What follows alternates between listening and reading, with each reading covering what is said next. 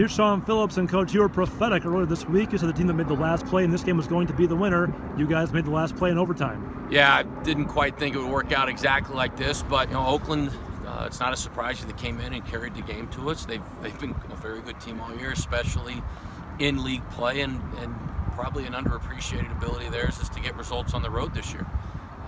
Their deserved 2-0 lead took us to halftime, and I tell people all the time I've got a great staff, and all three of them made viable suggestions on adjustments we needed to make. We changed our shape, put some different personnel in, and we use a phrase that I stole from the U.S. Women's National Team coach.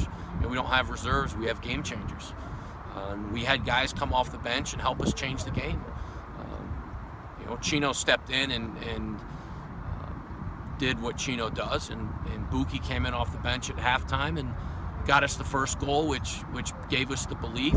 Zulu came in and made an impact, and then obviously he comes in with the game-winning play. So, this team continues to make me go back to whatever doesn't kill you makes you stronger, and we continue to get stronger. And we have to look ahead to our next opponent after reviewing the challenges we still have with ourselves. We have to get better, and we're going to have to, as we get into late October and early November, we've got to start to tighten things up defensively and continue to find that balance of attack and defense, and maybe win a game 2-0 instead of 3-2 in overtime at the knife's edge, which we've been doing lately. But there's something about that.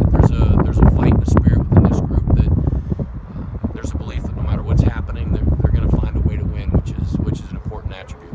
And speaking of that fight and that spirit, these last two home matches now have gone to overtime. You guys have gotten the wins, and it's been guys, those game changers off the bench, that have made the most impact in regulation late and in overtime.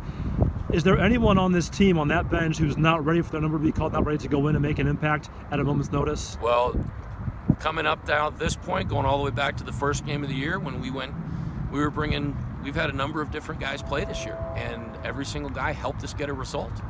I truly believe any single guy in that has that uniform on during the game can help us.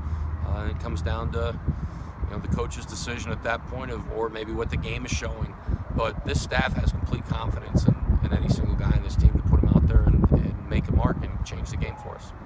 Change the game they did. Another win here at home and a good start to the stretch run. Congratulations, Sean. Thank you.